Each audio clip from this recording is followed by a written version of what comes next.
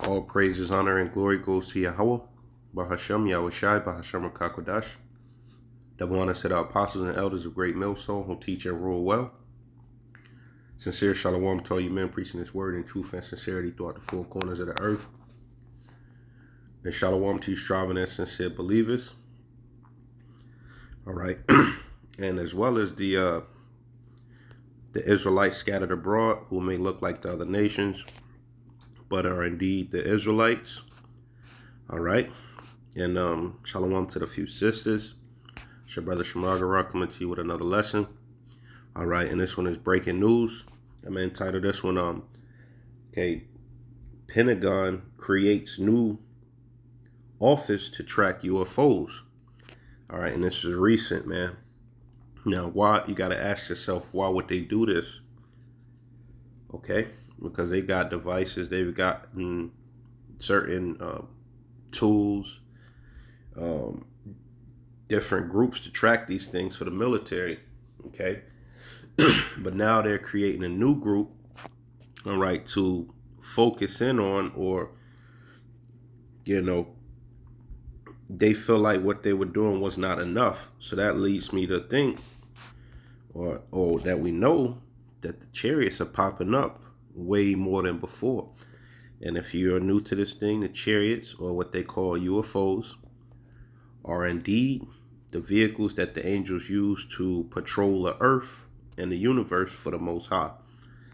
Okay? And Yahweh, our Lord and Savior, okay, who they ignorantly call Jesus Christ, he's coming in a big, huge, as we like to call, fathership, all right, to conquer this earth, okay, and be that rightful king, okay. And all throughout the scriptures, they speak about these chariots. There was a chariot following us out of Egypt, giving us light by night and as a cloud by day. Okay, they have a cloaking system, as we like to say. And they've been here before the earth was here. Okay, so these are ancient vehicles, and the angels use them, like I said, to patrol the earth, okay, as well as the universe. So let's get, this is from space.com. This is from 3 days ago. It says, Pentagon establishes office to track UFOs in space. Okay, the office will also attempt to study objects that appear to travel between air, space, and water. Okay, the Department of Defense, which is like a military branch, okay, of the U.S., has created an office to track unidentified objects in space, air, and underwater, or even those that appear to travel between these domains. Okay, so let's get let's go with Revelations 1 verses 7. We're gonna jump to this is when Yahweh Shah cracks the clouds, invades the earth realm. Okay, behold, he cometh with clouds. Like I said, the clouds can, the chariots can hide themselves, or cloak themselves in clouds. That's another code word for chariot. And every eye shall see him, and they also which pierced him, and all kindreds of the earth shall wail because of him. Even so, amen. So every eye shall see him. Okay. And all the kindreds of the earth shall wail, meaning this thing is going to be scary. They've never seen this before. All right, on this scale. All right, and they also which pierced them, showing you that these people, I think it was 2 guys or 3 guys, I want to say 2, that pierced them. Okay, they're gonna be here. Okay, and we always say that they're gonna have high military positions. Okay, because it makes sense. It makes sense. All right, now you can't find that in the scriptures, but okay, you have to extrapolate. They're not going to be some homeless person. No, it's going to be somebody with some type of name. All right, and they're going to get destroyed. Okay, now let's get Hold on one sec.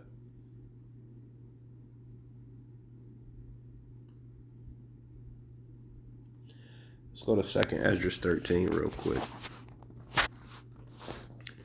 Okay. Now we go. I'm gonna be jumping through because I want to get back to the article. Okay. And lo, there arose a wind from the sea, and that it moved all waves thereof. Okay. And I beheld, and lo, that man waxed strong with the thousands of heavens. Okay, showing there's a lot of chariots going to be here when that man is Yahushua comes.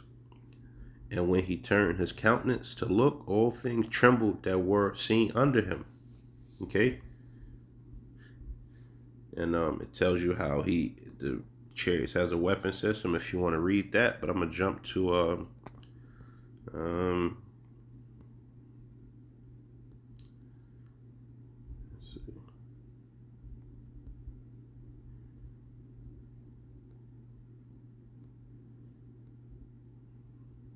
One second. Yeah. Okay. Let's jump to verse 29. Behold, the days come, and they should be very afraid. Okay. A lot of these UFOs haven't really done any damage. They just fly. But Esau knows that if it could do all this, it surely has a way to. It has a weapon system, as I like to say. Okay. Because Esau is carnal. Anything that he sees, he thinks is a threat, man, to his survival, and which he's right on this one. Okay. Behold, the days come when the Most High will begin to visit them that are upon the earth. And so, humans, okay? And he shall come, and really all creatures, and he shall come to the astonishment of them that dwell on the earth. So a lot of people going to be shocked, okay? A lot of people going to be shocked because they think how the UFOs are portrayed. They think they're just something not to take serious. A lot of them believe that it's not real. Okay, so people are going to be astonished. Verse 31. And one shall undertake to fight against another, one city against another. So it's going to be race wars, class wars, because it's going to be that bad out here. One place against another, one people against another. That's race wars. And this is the key point. In one realm against another. Okay, now in the article,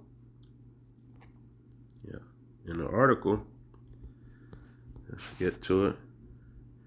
The Department of Defense has created an office to track unidentified objects in space and air, underwater, or even those that appear to travel between these domains. Okay, now let's get what realm means. All right. So one realm shall fight against another, according to 2nd Ezra 13 verses 31. Okay. A realm, kingdom, domain under a sovereign royal jurisdiction. Okay. Regal. Okay. Let's see. So a realm is basically whatever part, however big it is, that space that a king rules. Okay. Okay, so the elites rule this domain, okay, or this realm. And Yahushua, okay, is given unto him under his father or through his father, that everything is put in his hands. Okay, so this king is going to invade these kings, and it said with crowns in his head. Okay, so it's saying that they just created this new unit, okay, to track even those that appear to travel between these domains, man.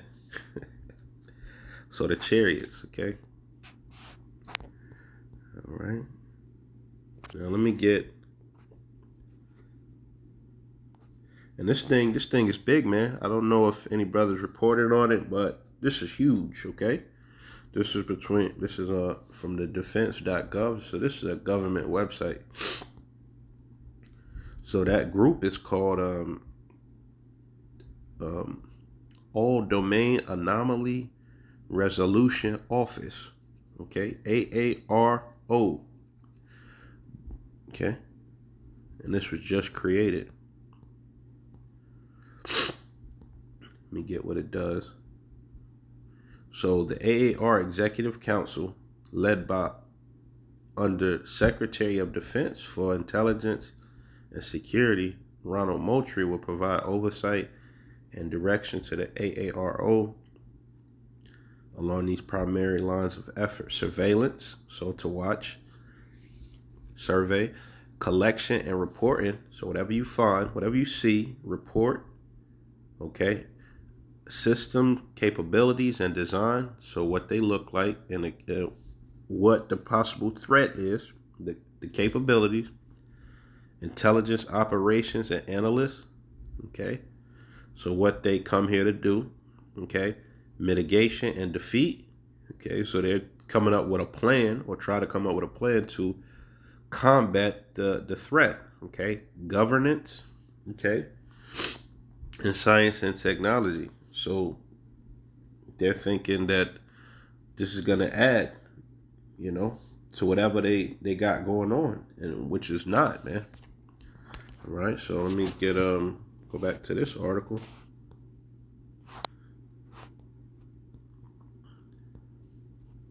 Let's see. Get the meat out of here.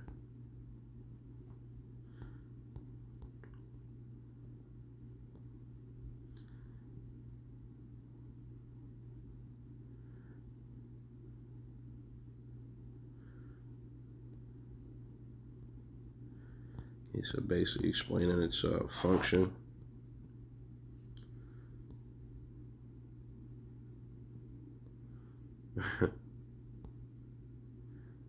Transmedium. So Esau is done, man. Esau is done. Okay. Let's go to Psalm 68.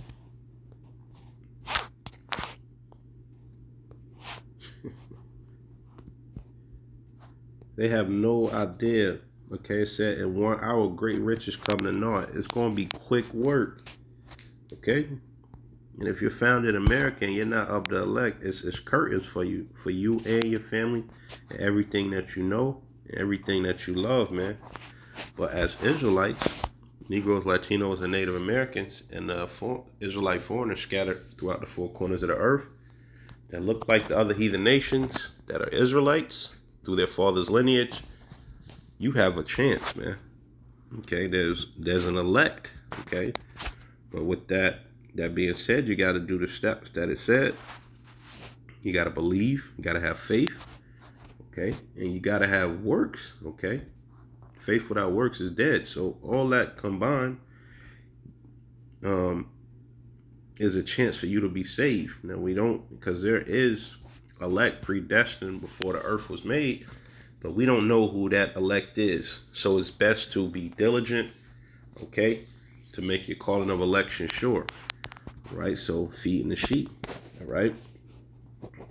And the chariots, this is Psalm 68 verses 17. The chariots of Yahweh are 20,000, even thousands of angels. And it said that in second address, the Lord, chapter 13, the Lord is among them as in Sinai in the holy place, because the chariots were in Mount Sinai, man. Okay, so are 20,000, even thousands of angels. So the angels are inside these chariots, man. So these are deadly vehicles, man. All right, and they could travel through any type planet, any type atmosphere, okay, and multiply, get bigger, get smaller. And Esau think he's gonna be able to fight against this, man. And that's what makes it, even better, okay. As it said, they were scared but durst fight. Meaning the Most High gonna put it on their spirit to think they can overcome. So, you got to be out your mind to try to fight against something like that. But through the pride of Esau's heart, It has deceived them. Okay. For behold, the Lord will come. So the Lord is going to send his son down. And really, it's like the Lord coming down because these are his instructions. These are his orders. Okay. You know, if I send somebody to do something, it's on my behalf. So it's really me doing it. Okay. And the Most High is a king, so he don't have to get off his throne. Okay. So he's sending his son down, who's also a king. It's going to rule this place, you know, as he promised. Isaiah 66 verses 15. For behold, the Lord will come with fire, and his chariots like a whirlwind, to render his anger with fury, and his rebuke with flames of fire. So his chariots like a whirlwind to render his anger. He's going to pay these people back, man. For by fire and by his sword will the Lord plead with all flesh, and the slain of the Lord shall be many. Let's get what plead is. Gonna judge this place, man.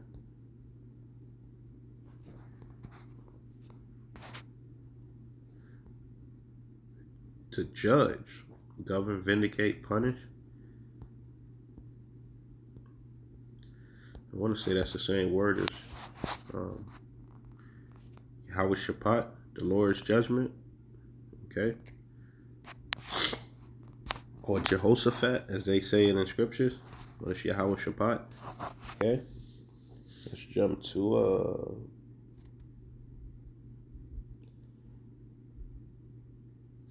Zechariah.